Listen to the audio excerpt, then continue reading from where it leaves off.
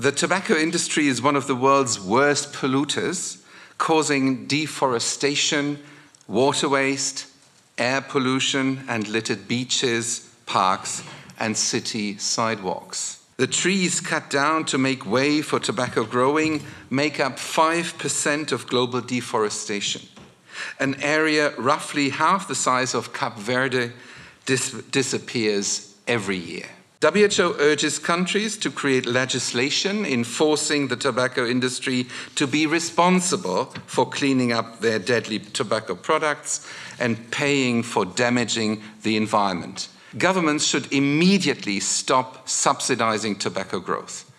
Annually, this deadly industry is subsidized with $500 billion, which is also taxpayers' money.